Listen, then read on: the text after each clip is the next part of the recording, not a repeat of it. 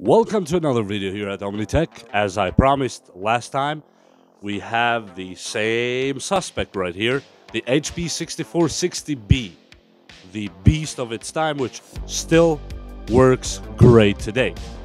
What are we doing today? Last time we upgraded it with new SSD, upgraded RAM to 16 gigabytes, but this time we will do that in reverse, and instead we will only change the operating system of this laptop. That will be actually easier than doing what we did on that last video. As always, remove the power, remove the battery from the laptop, remove the lid, put the lid on the side. What do we do next? We take the SSD out of the bay, which is not always the easiest thing to do. And of course, when I'm filming, the SSD decides to be a little bit of a hardhead, but it's okay. We unlatch the first RAM, that's 8 gigs, we put it on the side. Unlatch the second RAM, which is another 8 gigs, and put it on the side. What do we do next? We take the old RAM, the good old one that it came with. We put it back in. Usually I like to put it on the lower bay, but you can try sometimes. They're finicky with that, but most of the time it works. Lower the RAM, which is in place right now. We put the regular hard drive that it was shipped with. What's now 12, 13, 15 years ago, whatever it is, don't catch me on that one. We put it back on the bay. We don't put it backwards, which is a no. We lower it. We put it back on its bay. We push it forward. Now these are not going anywhere. So we have 4 gigs of RAM right here. Let me show it to the camera. I did an injustice right now, not showing you the reality here. That is the same 4 gigs that we're talking about. I'm not sure if the camera is focusing. Yeah, right here. 4 gigs. And this is the same RAM we're going to put in this laptop. And you will see that this laptop actually will work really good. And first thing, place the lid right back in the laptop. Locked. Then we place the battery. Locked. Flip the laptop. Plug the power. Open the laptop. Before, at this point, we know we have Windows 7 inside that it was shipped with. So we have no interest in Windows 7 because it has no support. It no longer does anything we want. You can barely even watch YouTube on it. So what I have prepared this time for you is a drive that contains Zorin OS. For this demonstration, will be installing Zorin OS 16 Pro, but you have a Zorin OS 15, I think, or 16, which I will leave a link on the description below. Free. It's free. What does the Pro have in advantage versus the free one?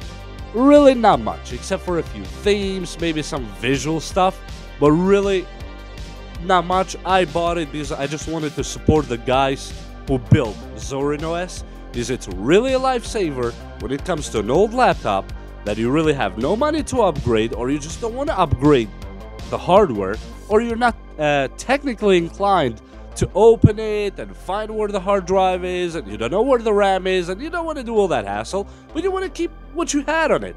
Well, we plug the USB in first. In this case, we turn on. This laptop, to enter the boot start menu, has F9, but on yours might be different. You just have to usually check on just check on Google and see what your laptop or computer has as BIOS functions. You know, BIOS functions are the F1 to F12. Which one enables on yours to enter the BIOS? At this point, you are introduced to the initial configuration, which it gives you options to go with safe graphics, NVIDIA drivers, which we don't have any, and you go with try or install Zorin OS. You hit enter and wait for it to do its magic. Now all the checkings have been done. If your hard drive is healthy, it will say it has not found any errors. And you are introduced to try Zorin OS or install. I click install because we want to install it. You choose the language of your country. You click continue and wait for it to start installing.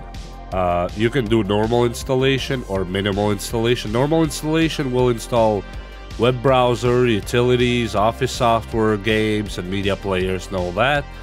Download updates, well, nope, we don't want that because we'll download updates later. Install third-party software, no, we'll do that later. And I usually don't participate in the census, and I click continue. In a lot of cases, in this at this point right here, it will say install Zorin OS alongside Windows 7 or erase disk and install Zorin OS. In my case, I just wiped the disk beforehand so it doesn't confuse. But in any case, you click erase disk and install Zorin OS. That one. And you click install now. You click continue. You choose your time zone. I'm going to leave it at default wherever they had it. You can type a name here. Omni. You can type a password. Please remember the password you're going to put here. I'm just going to put a Omni Tech. And I'm going to leave it at that. It says weak password, which we know that. Log in automatically and continue.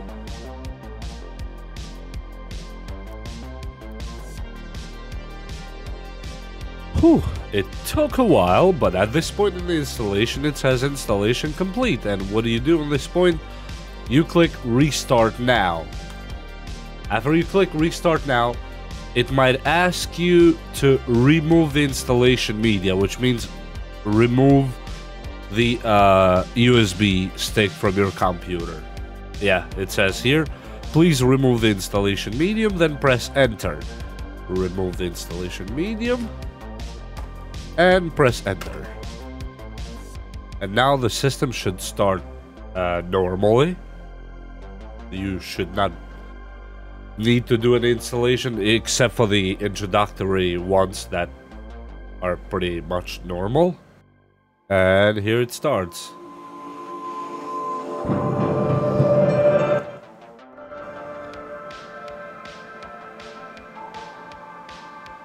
That's actually a beautiful intro. Welcome to Zorin OS 16. And yours might say, welcome to Zorin OS 15. And you can take a tour to learn more about it, but I'll tell you a few things without taking a tour. I'm gonna click no thanks. And here you have all the apps available on Zorin OS. It's similar to Windows, graphically at least. You see, as you have start on Windows, you have start here. If you click start on your keyboard, it starts with a search. So you can search anything that's inside your computer. You click start here, and we want to go right now at the terminal. And I'll show you how you can update your computer. In this case, we have to type sudo space apt dash get space update. You put your password and it will start updating your computer. And if you're worried about that, you don't have your tools for Office especially, you have them right here. Click this Office here. You have Calendar, Evolution, which is the email provider, LibreOffice, which is similar to Word, LibreOffice Impress, Draw, Calculation, Writer, which is kind of a replacement of Word, Microsoft Office Word, if I'm not wrong. I don't really use a lot of Office software, even in my regular computers, but in case you need it, you have it on this one. And here's LibreOffice. And let's type something, for example. You want to change the font, you go to heading 2, you change the fonts here just like you would do in a normal Office on Windows. Add any style you want to write. For example, let's say you want to go to, I don't know what kind of types are there because I don't really use it a lot. Arimo is just like the regular you would use, and whatnot. You close it, you can save it. I'm not gonna save it because I don't really need it. But yes, you have everything you actually would use on a regular Windows. You have a few games if you want to kill time. But yeah, that 4 gigs of RAM, 160 gigs of 60 gigs, sorry. 60 gigs of regular hard drive, and voila. Your old laptop now is working like a charm, as if it were new. You click here to turn off the computer, power off, click power off, and here you are. And thank you for watching another video from OmniTech, and we will see you next time. I hope it helps somebody out there. See ya.